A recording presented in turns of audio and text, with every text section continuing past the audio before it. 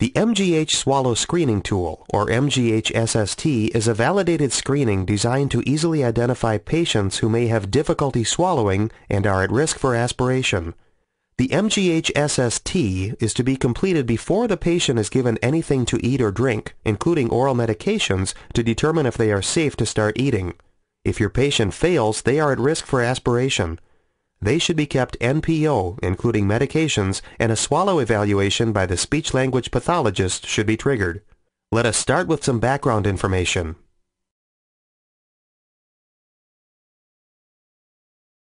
After completion of this tutorial, we hope you will be able to understand the basic mechanics of swallowing and aspiration, explain the importance of a swallow screening before giving food, liquids, and medications orally, differentiate between a swallow screening and a comprehensive swallow evaluation, determine basic readiness of the patient to participate, identify the 5 features of swallowing to be assessed during Part 2 of the MGH-SST, determine the appropriate process based on a pass or fail result, document your results in the medical chart.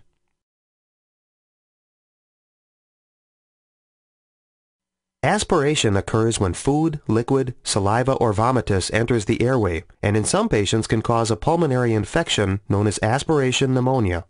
Aspiration pneumonia can be deadly to our patients. In 2003, the CDC reported that 20 to 33% of patients with hospital-associated pneumonia die. Acute stroke patients have 3 times greater risk of dying if they acquire a pneumonia while in hospital. Here at MGH, patients who acquire an aspiration pneumonia have hospital stays that are 13 days longer on average than those who do not.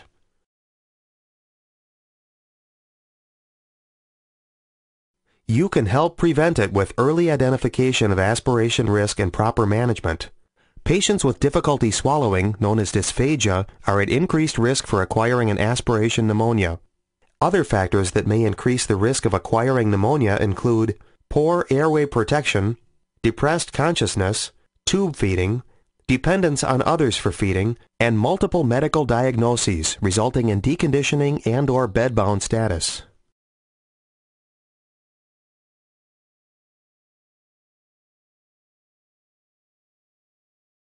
Let's explore some of the common myths that have been perpetuated over the years regarding swallowing. How many times have we all heard or said some of these?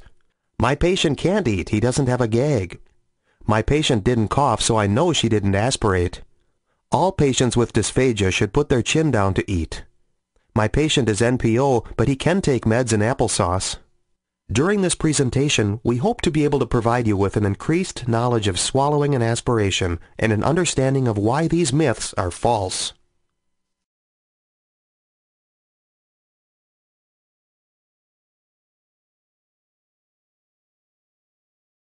The normal swallowing mechanism involves rapid and complex coordination of more than 5 cranial nerves and 30 pairs of muscles in the oral cavity, pharynx, larynx, and the esophagus. Both sensory input, such as taste and temperature, and motor input, such as moving the food around in our mouth with the tongue, are necessary. Timing is everything in swallowing.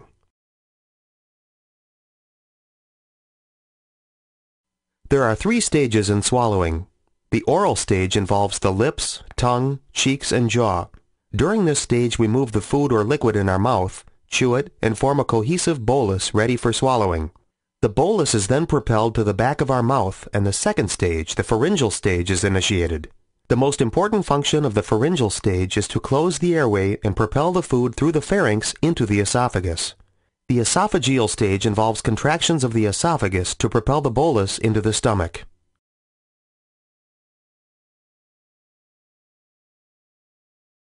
You can see how fast the barium travels during a normal swallow in this clip from a video fluoroscopic swallow study. It typically only takes 1 to 2 seconds for the food or liquid to go from your lips to your esophagus.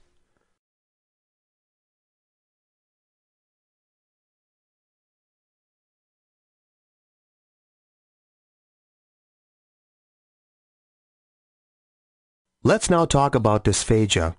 Dysphagia is a difficulty or inability to swallow. It can include coughing or choking when eating or drinking, difficulty chewing food or moving it around the mouth, sensing that food is sticking in the throat or chest area, or experiencing reflux or regurgitation. Patients with dysphagia are at increased risk of aspiration, as well as dehydration and malnutrition. There are many signs that warn us of potential dysphagia in our patients. These include slurred speech, weakness in the face or lips, an impaired voice or cough, trouble breathing, difficulty managing secretions or drooling, inability to stay awake during a meal, inability to sip from a straw or remove food from the utensil, or food remaining in the mouth after swallowing. Not all patients cough when they aspirate. Up to 40% of patients aspirate silently, and thus the care provider does not necessarily know that aspiration has occurred. There are many reasons why someone can experience dysphagia, and sometimes it can be multifactorial. Many neurogenic diseases can result in dysphagia. Acute stroke is a common cause. Many medical etiologies also result in dysphagia. In the hospital, we often see patients who experience dysphagia due to the presence of a tracheostomy tube or after a prolonged intubation. Structural lesions such as an esophageal stricture or a tumor can block the passage of food or liquid. GI motility disorders can result in reflux. Swallowing difficulty can result following surgery, radiation, or chemotherapy, or can be a side effect of a medication. And lastly, there are some conditions of a psychogenic nature.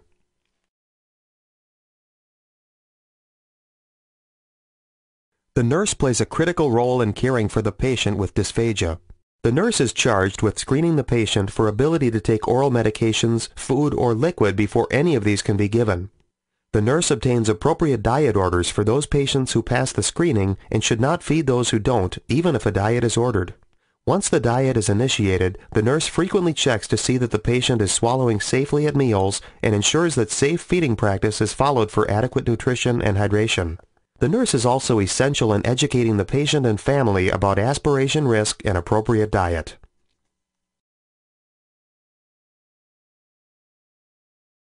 Thorough and frequent oral hygiene is also a critical component of nursing practice.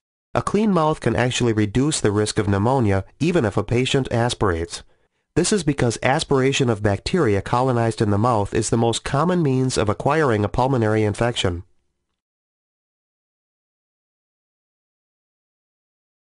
Maintaining a clean mouth can be challenging because there are many barriers to oral care. Oral care can be difficult to complete in an intubated patient, and the patient may not be able to cooperate. In our busy schedules, oral care may be overlooked as something done only for patient comfort rather than as an essential component of patient care.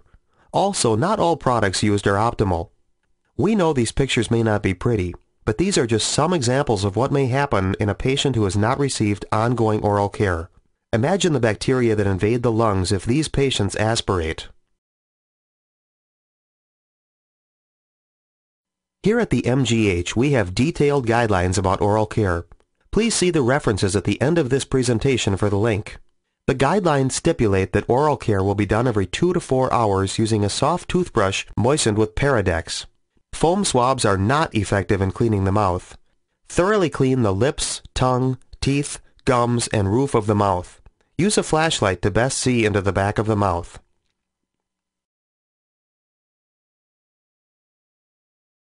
In the next section of the training, we'll be reviewing the MGH SST, including the materials needed, its administration, and scoring. First, we'd like to distinguish between a swallow screening and a comprehensive swallow evaluation by a speech-language pathologist. A swallow screening quickly identifies patients at risk for aspiration and thus should not be fed, but it is not a full evaluation, and it does not help us to understand why the patient cannot swallow or why they may be aspirating. Therefore, decisions about safe diet consistencies and strategies such as head positioning cannot be determined based on a screening. This can only be accomplished through a comprehensive swallow evaluation. A speech-language pathologist completes a comprehensive swallow evaluation to examine the structures and function of the swallowing mechanism. This evaluation determines the etiology behind the swallowing problem, and the results generate an individualized treatment plan. If indicated, an instrumental evaluation may need to be completed, such as a video fluoroscopic swallow study or endoscopic evaluation of swallowing. The MGH-SST has been designed as a two-tiered approach. Part 1 looks at the basic readiness of the patient to participate. In Part 2, we look at the presence of 5 features of swallowing. The entire process takes less than 5 minutes to administer and score.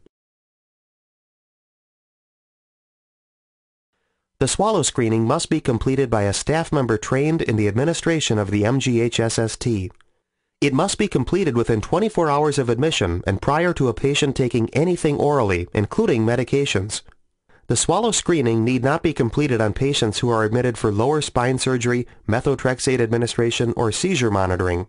Furthermore, patients with tracheostomies are too high risk, so should be deferred and should receive a comprehensive swallow evaluation by the SLP before feeding. Be cautious post-extubation, as screening should not be completed less than 4 hours after a patient is extubated.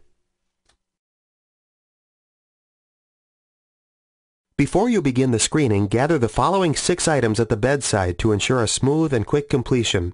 You will need the MGH-SST sticker, a flashlight, a long cotton tip swab, a tongue depressor, a cup of water, a teaspoon, and rubber gloves.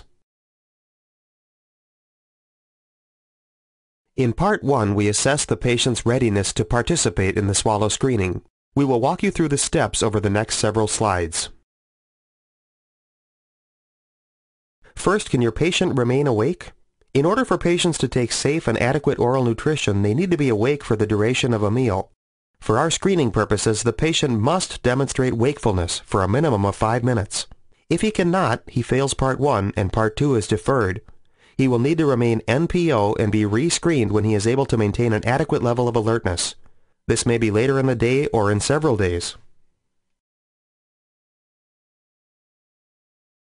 Can your patient tolerate having the head of bed elevated to at least 30 degrees? If not, airway closure may be compromised. Ideally, a fully upright position is recommended, but if the head of the bed cannot be raised to at least 30 degrees, she fails Part 1 of the screening and she will need to be re-screened when the head of the bed can be elevated.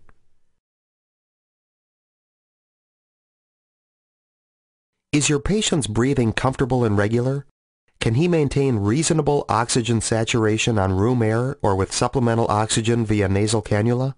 Aspiration risk is increased if the patient is working hard to breathe. The swallow screening should not be completed on a patient on a face mask, non-rebreather mask, or with an unusually high respiratory rate. Patients with unstable breathing fail Part 1 of the screening, Part 2 is deferred, and they will need to be re-screened when their breathing has improved. Is your patient's mouth clean? It is imperative that the oral cavity be clean prior to presentation of any POs. Use a flashlight when assessing oral hygiene so that you can clearly view the back of the tongue and the entire roof of the mouth to the back of the throat.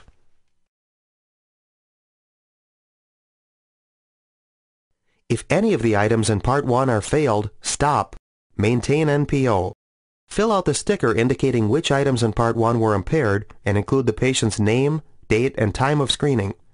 Sign the form and notify the medical team. Determine an alternate route for nutrition, hydration, and medication. If your patient is awake, able to sit up, breathing comfortably, and has a clean mouth, proceed to Part 2.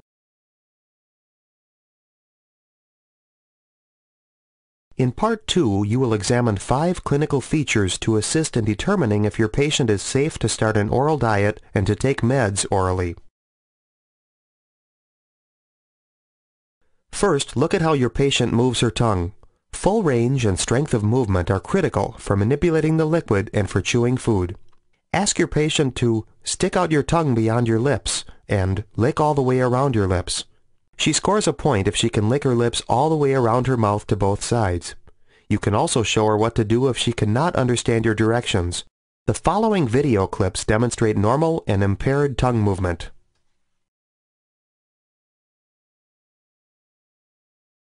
Although a bit shaky and slow, this patient still receives the point as he can fully extend the tongue and completely lick around the lips. And I'm going to ask you to do that once more. Stick your tongue out and lick all the way around your lips.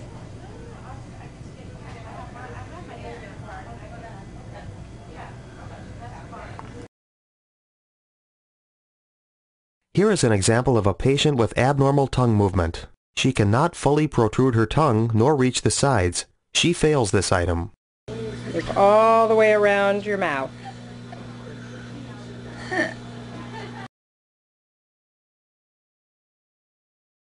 See how this patient can only stick his tongue out to the left side? He fails this item.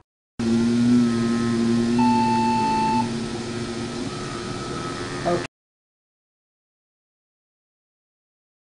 Next, assess your patient's ability to cough. A strong cough is essential for protecting and clearing the airway should your patient aspirate. Ask your patient to cough as hard as you can. Listen for sharp, hard contact of vocal folds.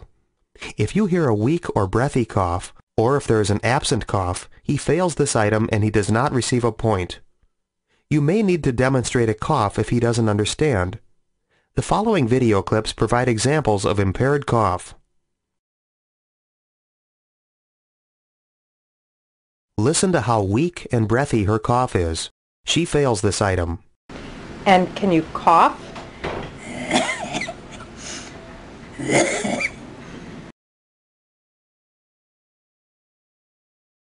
When asked to cough, this patient can only grunt, so he fails this item.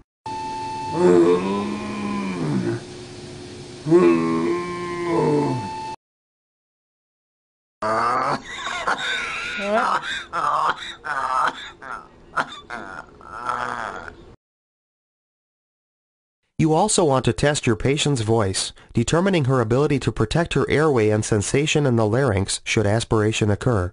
To test vocal quality, ask your patient to say ha, ha, ha, ha. This can be tricky, so you should listen carefully. If your patient's voice sounds loud, clear, and dry, she passes this item and scores a point. Presence of a hoarse, breathy, raspy, or wet gurgly voice is concerning and results in a fail for this item.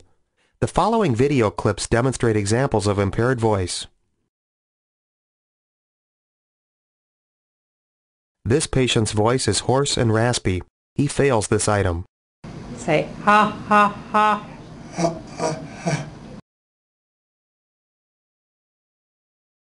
This patient has almost no voice. She fails this item.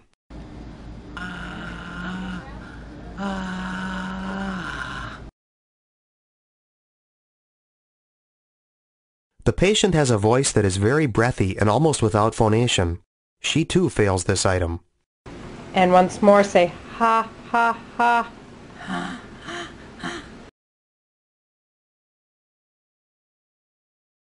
Next, you need to know if your patient can sense when his pharynx is being touched.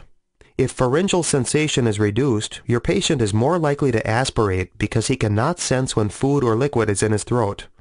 Notice, you are not necessarily assessing a gag reflex, as the gag is not a reliable indicator of swallowing ability. See the next slide for a diagram of the proper method.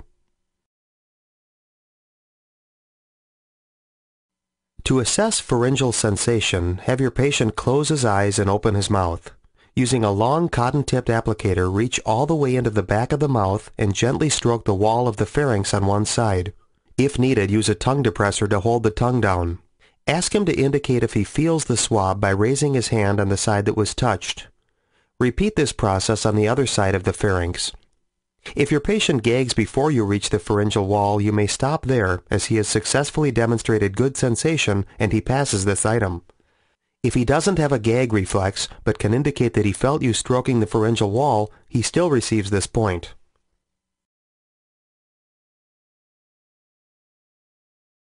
You will now proceed to testing your patient's ability to drink water. Please proceed cautiously if she has failed the previous elements of the screening, as she may be at high risk for aspiration. Coughing when drinking water is the highest predictor of aspiration. First, provide your patient with 3 single teaspoons of water. After each teaspoonful, listen for the presence of a cough or throat clearing, a change in the voice, shortness of breath, or change in breathing pattern. Any of these may indicate aspiration. You should stop if they occur and fail the screening. If there are no signs of aspiration with the single teaspoon presentations of water, give half a cup of water to your patient and ask her to drink all of the water. The water does not need to be drunk in all one gulp. Again, listen for the presence of a cough or throat clearing, a change in the voice, shortness of breath, or change in breathing pattern that may indicate aspiration. If present, your patient fails and receives 0 points for this item and thus fails the entire screening. If none of the above signs are present, he receives 2 points for this item. The following video clip demonstrates a patient drinking water. This patient can drink water from the spoon, but notice that she coughs when challenged by sips of water from the cup. She fails this item and thus fails the screening. Please remember that even if the cough is delayed, the patient fails the item.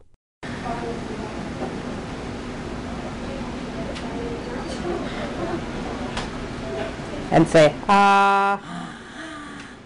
Okay, again.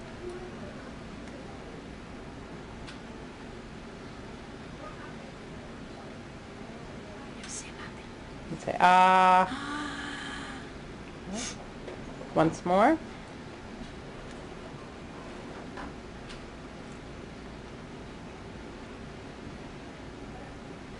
Say, ah. Good. Drink half a cup. Agora a gente quer que a senhora tome normal, sem pôr a cabeça para baixo, tá bom?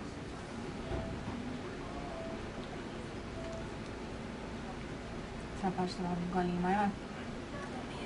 Não, é que a gente quer que a senhora tosse mesmo.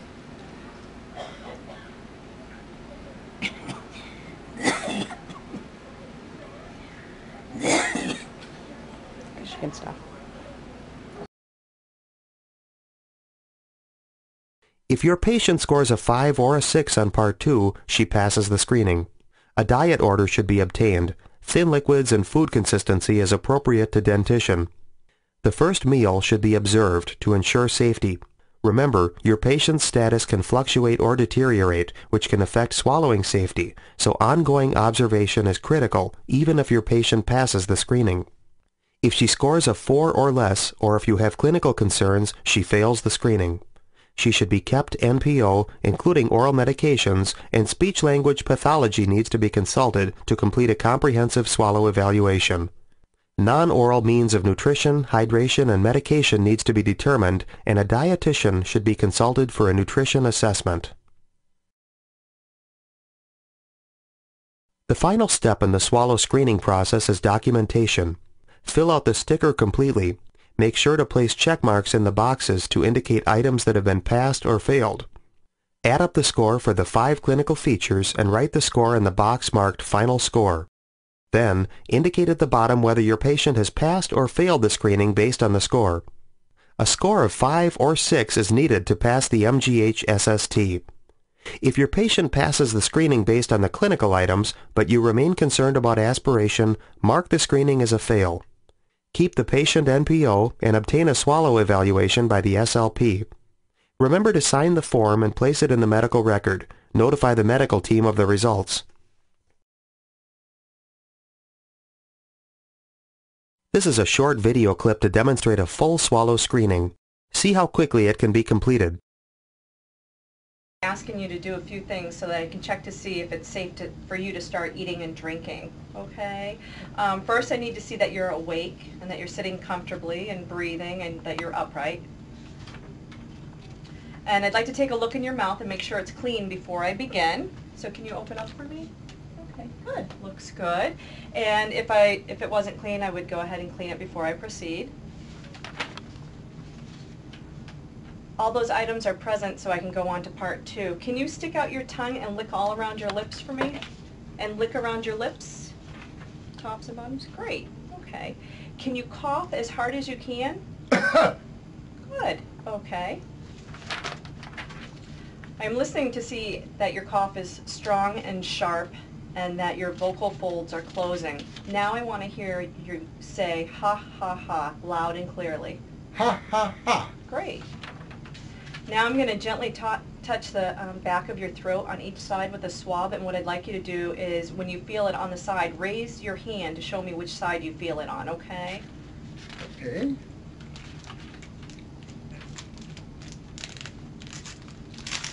All right. You ready? Okay, and then just tell me, can you feel it? Okay, which side was it on? Good job. All right, going to go again. Which side was it on? Can you feel it? This side. Great. Okay. Excellent. Now I'm going to give you some water to drink. First I'll give you some teaspoons, and we'll do it 3 times to see how you do with a sip of water. Okay? Okay. All right. And we just want to make sure, nope, just take it like you normally would. All right. Okay. Can you say ah? Ah. All right. Do it again. Say ah. Ah.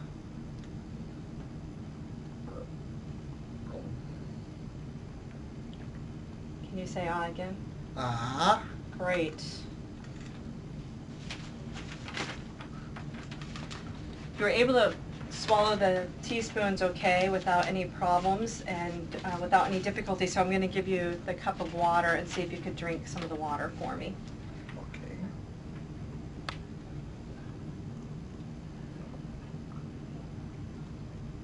Great. And can you say ah again? Ah. Great. All right, you did fine. You passed the swallow screening. So what I'm going to do is I'm going to fill out this sticker, which has all the steps on it, and I'm going to place it in your chart so that everyone else will also realize that you have passed the swallow screen, and we'll let the team know so we can get a diet ordered for you. Okay. Okay? Okay. All right. And we'll request a regular diet for you. Okay. Great. Thank you. Medications will need to be given by a non-oral route if your patient fails the screening. The options listed may be available and should be discussed with the patient's medical team for appropriate medication orders. Thank you for taking the time to complete this training. Please fill out the post-training test and print out the certificate at the end of this presentation. It should be signed by your clinical nurse specialist. Lastly, 3 additional slides follow. They provide links to information that you may find helpful as you begin to administer the MGH SST.